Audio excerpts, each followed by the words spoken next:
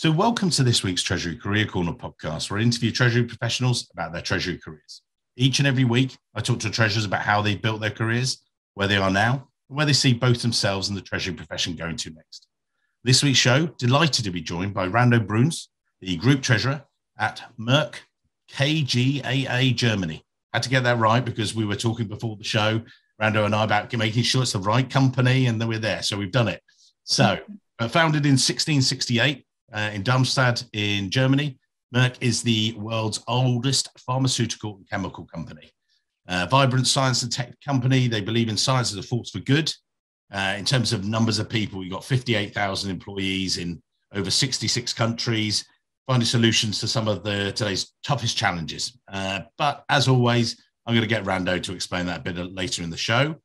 What we are going to do is we're going to go through from his early career. We're going to talk a bit about how he went to the dark side in banking, but it's all right. He came back to the bright side, came back to Treasury. So we dragged him kicking and screaming. So enough from me, as always. Rando, take us back, if you would, to the start of your career, finance and Treasury. Over to you, sir. All right. Thanks, Mike. Thanks for having me. Actually, I think my path was already started very, very early. When kids, they wanted to become a policeman or fireman, cowboy, whatever. I wanted to work in a bank. No kidding. And when I was 5, 6 years old, I wanted to work in a bank. I like numbers. I like counting. I like to go with my piggy bank to the bank and count the money myself and so on. So I always had that dream, banking, something I wanted. And that's actually what I did. So I left school rather early. And with 16, 17, I started an apprenticeship in banking. Very classical way, did this. And then I worked after the apprenticeship a few years in banking, did my compulsory service, things like that. And the trigger for me was I went back to night school and did my higher examination in banking. And that's the point where I learned learning can be fun, if you really like what you're doing. And then I decided that's what I want to do. I want to go to university. I quit at the bank. I went back 1 year back to school to get my so-called high school diploma in business. And then I went to university. So I was always working in banking at that time, obviously, also when I was studying in Germany, when I was studying in the UK, when I went to the US later for my master, also working for an American bank. And after 10 years of banking, after my master's, I decided, maybe there's something else. And I wanted to see the other side. And it was 1997. Then I joined, when I was coming back to Germany, GM, so Opel, in Germany, and I started in Treasury. And before you did that, just that 10 years in banking, and again, you and I talked about this a little bit before, but what did that give you as for in your Treasury back pocket? Was it that you knew what the bankers were wanting the other side of the table? How was that? Yeah, I mean, you learn how a bank works, what's important, policies. You just get a feeling for. You deal with customers, you deal with the bank organization. So I think it's a solid basis. Whatever I did, it's a very solid basis I had, and a good understanding also how banks react and what they do and why they do what they do. So I think that's very good also to have that understanding if you work for corporate. And you said then you came into Treasury. Was it just that it was the first role and Treasury sounded interesting, or what happened? Yeah, no, deliberately. I also had some offers from banks, for example. I had offers at different companies, and I decided to go for a Treasury role. In the end, I also had another financing areas, but this was most appealing to me. And I also deliberately wanted to go to a US company at that point in time. Coming from the US, I was particularly interested in GM and also in the automotive industry. And why was that such a passion for you? Just because you'd seen it and you liked it? Or? Well, yeah. I mean, I would have liked to stay in the US. But due to my visa, I had to leave it for 2 years. I had a 2-year home country rule in my visa. And I thought the idea was working for GM, this brings you back to the US or somewhere else in the world, which in the end didn't work out. And I changed the company. But also the automotive industry was very interesting in the mid-90s or so, growing and a lot of perspective and so on. So I think it was a good starting point for me. And tell us about Opel, because I know it as an old brand and things like that. What was it like when you got there, Treasury terms and things like that? Well, obviously in 1997, mid of the 90s, Treasury was completely different than what it is today. So this was about cash management. This was about some risk management. We were embedded in the European, we had a European Treasury Center. You had to deal with them about payments, leasing, all kinds of aspects, different things. So I had a steep learning curve, obviously, from that perspective. Yeah.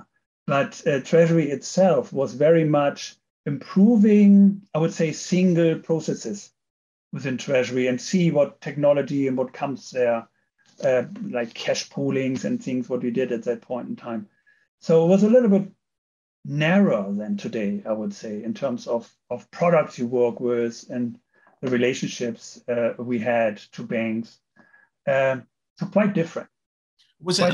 Do you think it was back in those days? And again, that's when I first started in Treasury recruitment. And you know, some of the things and the questions I would ask Treasury professionals then were, as you said, they've sort of evolved because there was a lot of more manual process. Everyone talks now about automation, but you know, back in those days, it was just like, you know, I've got, you know, my youngest is a 10-year-old son, and he saw this thing the other day, and he said, "What does that button fax mean?" I went, right. That was when we sent pieces of paper, and it was electronic pieces of paper. And he was like, what? It's just like, just his brain melted.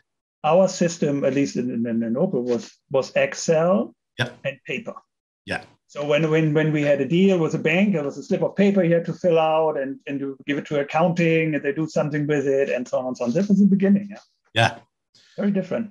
So it started to evolve, and you did some years there, and then what happened? Talk us through. Well, as I said, I think my idea was to go somewhere in the world again, and at least at that point at GM, this was not the reality for finance people.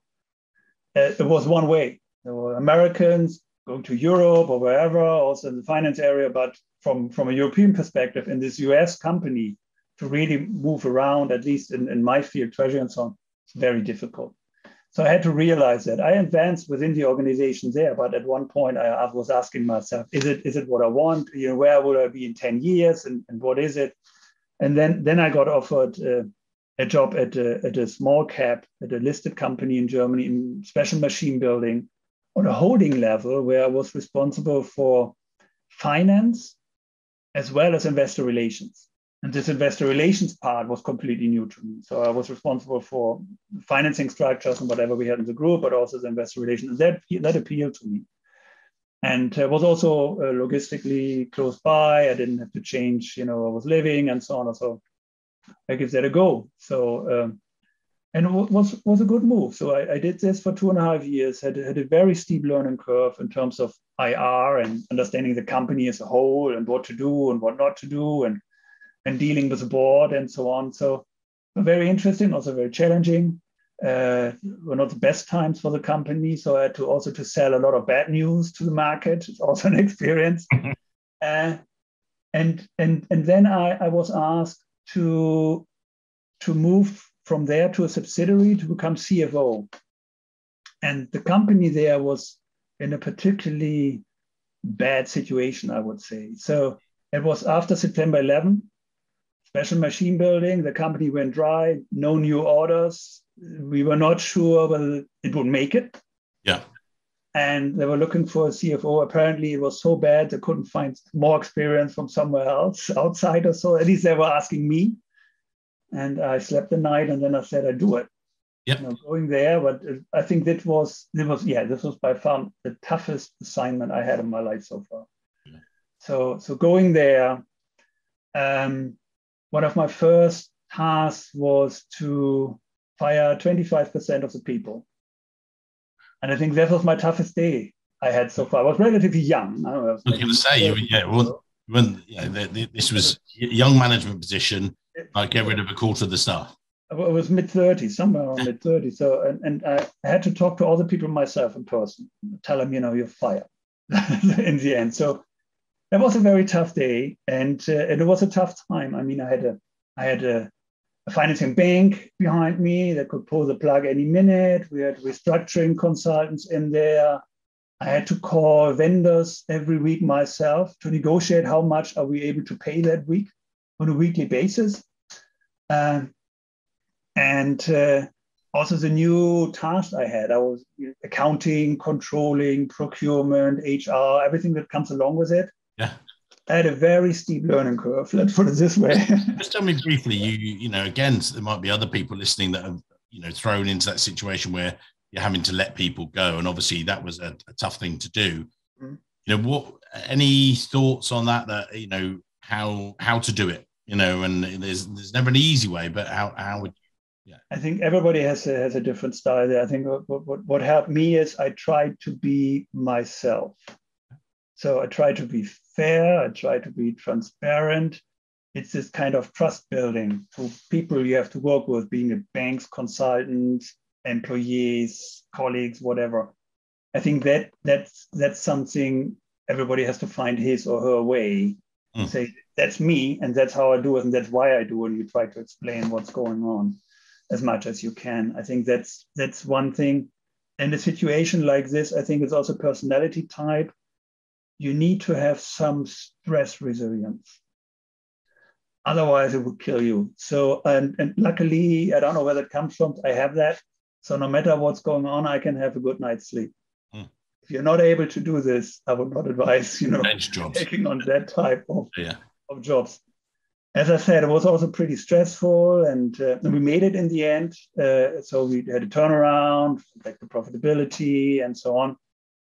Not an experience I need again, but it was highly, highly valuable for me because it changed my perspective. You know, in terms of, let's say, drastic measures, whenever I'm in a management position, hey, people don't think about drastic measures. Drastic measure is if you have to fire your highly acknowledged colleague, if you don't pay your vendors, if you think about how can I pay my payroll and so on and so on, then you think about drastic measures and what to do. So, but it helps in terms of perspective, and it helped me also in terms of banking. When I deal with banks, I read with banks, I know how they react and how they are if things turn sour, if it gets really windy out there. And that's what I always have back in my mind when I'm negotiating, when I'm reading contracts and so on. I always look at it from that angle, I think. And that helped me a lot to understand, what's going on then and what are the mechanisms when things like that arise. So it helped me a lot during my career to have that. Then we're going to move from that because then you joined Merck KGaA. We'll come into that and you can explain about the company and stuff. Before we do, I was just going to mention, so one of our previous podcasts was with Philip Sass, the Vice President of Treasury at Unilever. And we talked about the fact he'd been that business, for many, many years. And I said, why join a big business? Lots of people move around and things like that. So, when I ask you this question, and, as always, I certainly know the answer because Rando and I have known each other for many years, but what then led to you joining Merck? And, we've had these big mega companies and mega corporates, conglomerates. What tempted you? And then you've been there for many years. So I want to sort of frame it in that, if you would. So yeah, I think first of all, the company I was working for in the end was rather small, very international, rather small. I was looking for this global, international environment, and I was looking for more perspective, obviously. It was too small for me, too narrow in terms of where my future is. And that's what attracted me basically at Merck. And I also was going back to Treasury because that banking Treasury part was where my heart is, so to speak. A very good experience to have done accounting yourself and controlling and procurement and so on. It helps me a lot to understand where people in an organization are coming from. Yeah. This understanding, I think that's a very high value. But my heart is somewhere else. So my heart is really this banking treasury thing. That's me. And there was this role, and they were looking for a successor, for someone who was going to retire, and they had an interesting story. They wanted to build something, and that attracted me a lot. Yeah. So and I'm there now in my 17th year. So something must be good. Exactly. Well, tell us about the group. It said that as you said, there were different companies out there and things like that. Tell us about Merck, the part you work for, or who you guys are, just so that for the clarification for the listeners today. Yeah, you mentioned already it's the oldest pharmaceutical chemical company in the world. We are more than 350 years old. It's so basically Merck. We have three different types of businesses. Everybody knows us from our healthcare business, so pharma products you don't want to use. It's cancer, multiple sclerosis, things like this, or fertility, and so on. But we have a very big life science business. Actually, now it's the biggest business we have, life science. So obviously we're benefiting a little bit from COVID, but we have a strong growth trajectory there in terms of we are a supplier of the pharma industry, of products they need for producing drugs or developing drugs. The last business, the electronics business, we are, for example, a world leader in liquid crystals. So every iPad, TV, whatever, very high likelihood that our liquid crystals are in there. We're very big in semiconductor chemicals, markets that are growing. So it's a diverse business, what Merck is coming from. And what's maybe a little bit special about is we're public and private at the same time. This KGaA, that's what it means in the end. Yeah. We're stock listed, we're in the DAX. 30% of our stock is stock listed, and 70% is not, still family owned. So it's in the 13th generation of the family. We have roughly 200, a little bit less than 200 family owners, so to speak. And obviously they have a big influence on the company. So they've made it for 13 generations, and they want to make it for the next 13 generations, so to speak. So there's a lot of governance that comes along with it, and guardrails for the company and how the company operates. And do you see that as, from your perspective within Treasury, is that, and you talk to other treasurers on a regular basis, and we meet up at various conferences. Do you find that when you're talking to them, you have a different ethos, when you're talking, say, the global treasurer of another pharma company, and whereas yourself, you say, well, yeah, but we make our decisions slightly differently, or yes. What's that like? It's also about culture and about how we operate. So when you talk about when you talk to the people who run the family affairs, they will tell you, well, we have been elected in this position for two reasons: profitable growth, because the family is growing biologically, bigger from generation to generation, and to hand our heritage over to the next generation. And the second is very important. So in terms of guardrails and risk-taking, what is it? And in terms of perspective, long-term thinking. So that's the reason why we have three businesses, and three businesses that are independent from each other. So it's a diversification within the company, but it's also long-term thinking. So when we make investments, when we go into some fields, the question is, I understand that, but how is it in 10 years? How is it maybe in 20 years? And should we invest now? So obviously we are stock listed, and the quarter is important for us, but 10 years is at least equally important than the 1 quarter we're talking about. So I think we have more long-term thinking than others for that reason. And at the same time, we cannot be taken over. Yeah. So this gives the whole thing a little bit, let's say, freedom to operate. Yeah. Those guardrails. So it's a different culture. Whether you work for the shareholder you don't know, or whether you work for people you meet, you shake hands, you talk to, personally, it's a little bit different. So it's a different culture in Merck. Yeah. Well, it's a very interesting one, because when I did the research before the show and things, I listened to another podcast called How to Take Over the World, and this podcaster, very good. What he talks about, he does biographies on different, families, things, and people like Napoleon and Caesar. But one of the ones, and actually there's a lot of cross with the Rothschilds, and then people talk about this banking family, things, but he goes right back to their history. And not dissimilarly, a lot of the fact that because it's a family business and there's that ethos around it, that the decisions are made for, exactly as you point out there, for the 10 years and 20 years, not for the 20-week forecast. It's very different. And also it's about the heritage and, I would say, the genes of a company. Yeah. As you said, Merck survived the French Revolution. Yes. The French-German War, 2 world wars. Yeah. And whatnot. So why is that? It has always been about science.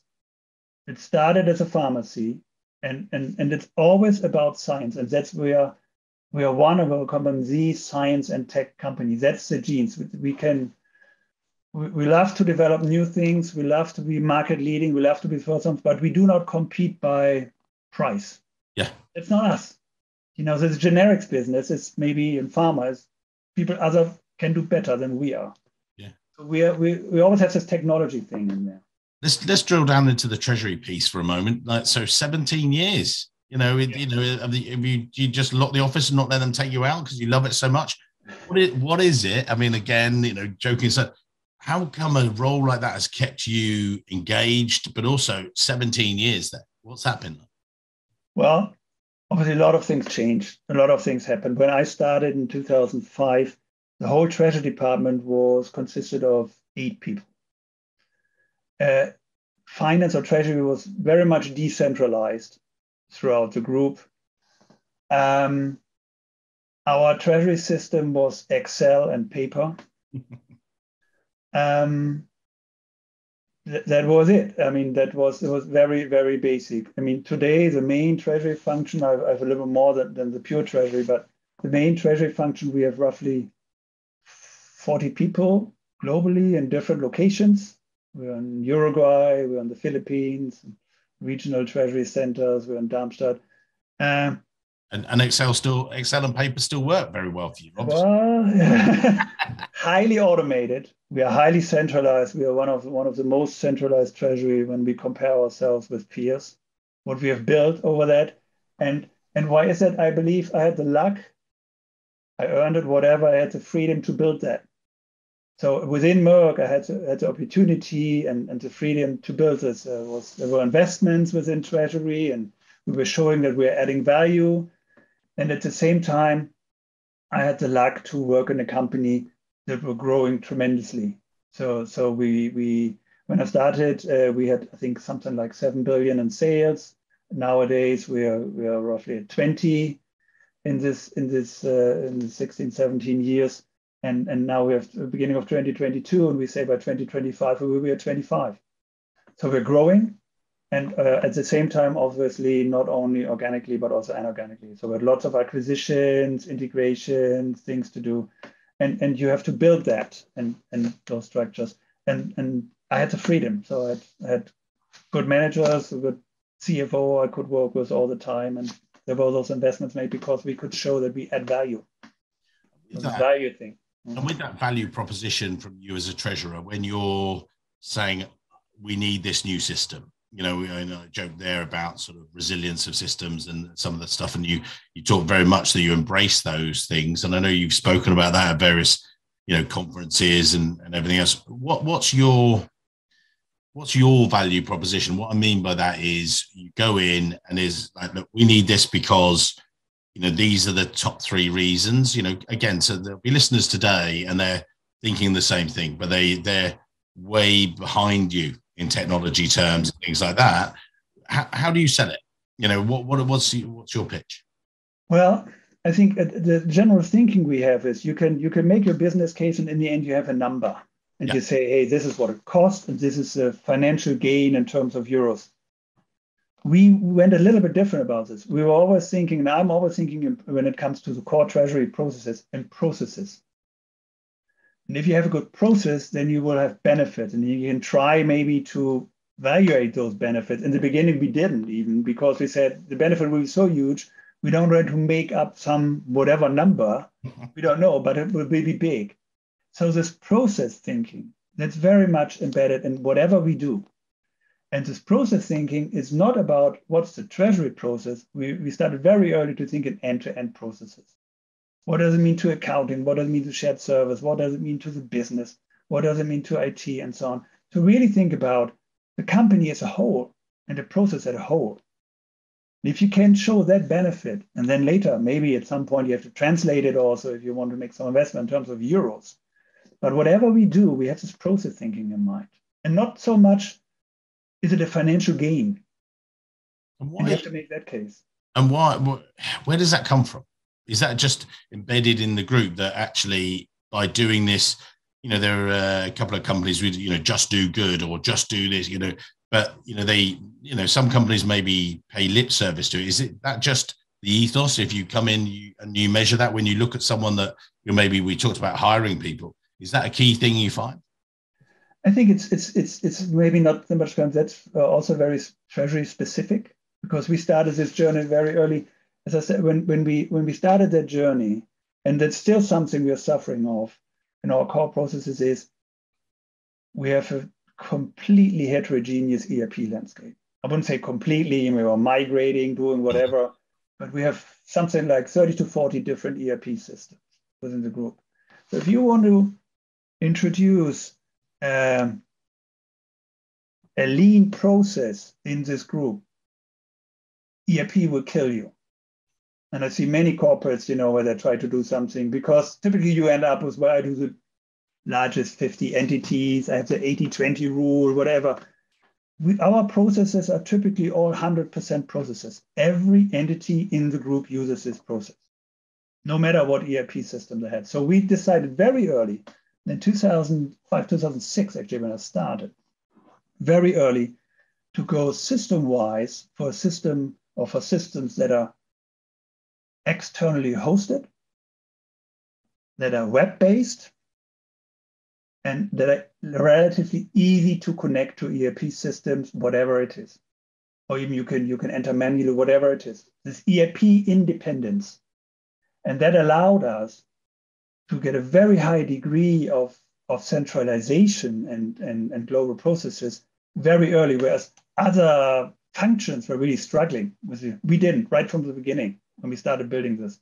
So we're far ahead than others in this. And this allowed us also with experience to create a lot of unique processes where we are, with only a few people, we manage the foreign exchange risk for the entire group. We have intercompany payment process. Every entity of the group is using this. We have, to a large extent, already external payments we have in there, but also this risk management approach, very, very centralized, high benefit to the entire organization, because in many countries, there's no treasury. Nobody does anything. Everything is automated, and we centralize this was. And this is a beauty. And once you have established this, then it starts rolling. You can see, hey, that's really cool what they're doing. This is something we should support in what they're doing. And then it becomes a kind of self-fulfilling, and you get to all rolling, and you ask for something, and you have proven it's a huge benefit to the organization. And then you have more buy-in. And what's your ethos, your treasury ethos? And what I mean by that, so someone we talked before, and we'll move into this as well, about bringing someone on board. And as you said, Rando and I spoke before about, if you're bringing someone into your team and they've just been within their local company and not really looked internationally and things like that, they've not got that worldly view sort of thing. So that's obviously something that you think is key. Does that permeate throughout Treasury itself, or where does that come from? I think in our role, because we have such a global function, very important for us. So that's an entry for me. If I look for people, by the way, it's very difficult to get people, or at least it takes me a long time. It never does. You just come to us. That's it. Like he needs to call me a bit more, but we'll come back to that later in the show after. Yeah. So it takes quite some time. But what I'm looking for is really somebody. Well, first, I think what you need is a good foundation. Let's say you went to a good university, whatever. So I think, but that's done. A lot of people have that. So, but what makes you different is this experience, work experience, practical treasury experience, being after your studies, for example, have some experience, or during the studies, internships, have seen different things. You've seen the banking world, you've seen the corporate world, you've maybe been at consultants, have done different things, and certainly also the cultural thing. You study abroad, work abroad for a certain period of time, have this cultural understanding, and all this then comes together with good communication skills. But in general, what I'm looking for in people is this highly motivated, intrinsic, motivated people that want to contribute and want to change things, want to contribute, want to work on projects, lead them, and they can identify very much with what they're doing. So the self-driven people, because that's also part of my management style.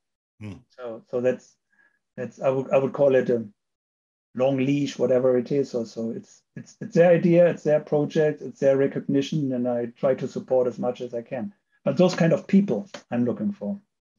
So you get those people on board, and I was just making some notes here that if you're perhaps getting someone who's more experienced, to come in and join the team and things like that, rotating through, what are you looking for from those guys? We've got the entry level, but what is it? Again, is it that they've been at the other international groups and they've embraced that? Or is it, because we've got this technology bias, what are you looking for in those? Well, I think it really depends on the role. Mm-hmm. In my function, for example, I have also my ITs within Treasury, so that supports of my entire IT landscape. Obviously, there you look for people, and we have changed a little bit. We were coming from people coming out of Treasury and have an IT affinity and work on that. I think now we're leaning more towards people coming from IT and maybe have an affinity to also work with Treasury topics. So those people are difficult to find. And typically those people, they like to do IT. I think it's not realistic to have this person later on do corporate funding, financing, whatever. That's different. When you look at core Treasury people, there are people who say, hey, I like to do Treasury and I'm good at it, and I only want to do Treasury. So that's the one, let's say, part of people that are out there, which can be very good if you have a very specific position. What I typically try to do, I try to develop my people within my team. So I try to give those positions to different people from inside my team. And the question there is, how do I get those people then, and how do I develop them? And we started very early. We started in 2007. We started our own Treasury trainee program. So we're looking for graduates going through this program, 1 year Treasury, 1 year outside of Treasury, see different functions, have worked abroad, and so on. And typically those fill those positions and they can advance within Treasury. And at some points, Treasury is then too small, they will advance somewhere else in the organization, being in finance or the business. I have many examples of this. And that's where I get the people from. So my main hiring pool, the main hiring pool is from these trainee programs, because the people I need, I typically don't get in the market. And I want people that are broad, that are looking at different aspects and have a good understanding. That's in the trainee program. Deliberately, they spend 6 months in business controlling, and they spend some time in accounting, and they go to a subsidiary somewhere in the world and things like this. So they're very round in terms of not understanding Treasury, but also finance. And the business. And that's my thinking. So I like to develop people, and my thinking is, how can I develop them for the organization, not only for Treasury, but for the overall finance organization? So we've talked about your team and everything else and the challenges that are coming towards Treasury. Obviously, we've been through a few challenging years now. We were talking about remote working, work from home, and all that stuff. And I didn't want to deep dive in that because that's been done so many times. However, looking at the future for you guys within your Treasury team and yourself as a treasurer, what are the things that are on your horizon? What are you thinking about that's coming over the horizon? Sometimes I talk to people that saying their CFO uses their treasurer, if you like, as a little bit of a forward scout, if you like, saying, look, Rando, can you go look at this? Can you assess this for me? And things like that. Where do you see the key challenges coming up for Treasury as we move forward? It's clearly technology. Mm-hmm. That's number one, digitalization. That's what I see. In terms of, we work, for example, already for quite some time now with big data, with AI, but you have to become more, let's say, digital native, whatever you would call it. But these are the technologies, and they will change processes, Treasury processes a lot, and also markets a lot. And you have to be familiar with it. And in my role, for example, I wouldn't say I'm struggling with it or so, but I spent quite some time to see what's going on there, and I will never be the expert in IT. So I'm useless at a computer or so. I will never be the absolute expert with that one. But for me, it's important. Am I able to ask the right questions? Yeah. And am I able to understand the answer? What's the benefit and what's the risk?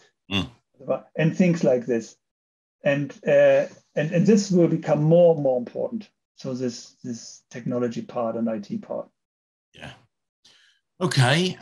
We're not quite at the end of the show, but we're not far off. As always with my guests, we will put your LinkedIn details in the show notes. So if it's useful to have someone in your network, you can connect to Rando and things like that, and vice versa. but we wrap up every show each week with some of the top tips. So that might be, again, if you're a listener today, you might be in the early stage of your career. So, I think you've already got some great stuff there anyway, which so definitely listen to that. But also, middle stages of your career, or even other treasurers. So what sort of advice would you give to those listeners today who are thinking, crumbs, I'd like a career the same as yourself? What would you say?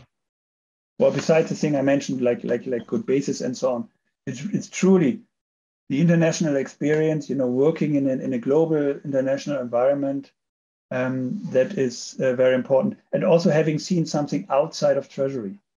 Yeah.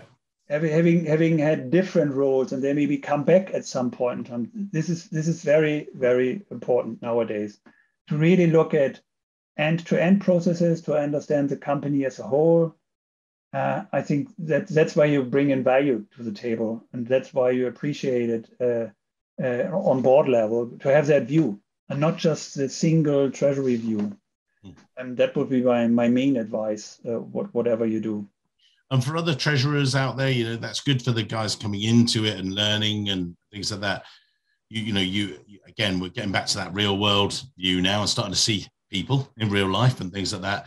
What sort of, not war stories, but what are the things you think, you're sitting there with a coffee and they're saying, oh, I think this is what we need to focus on.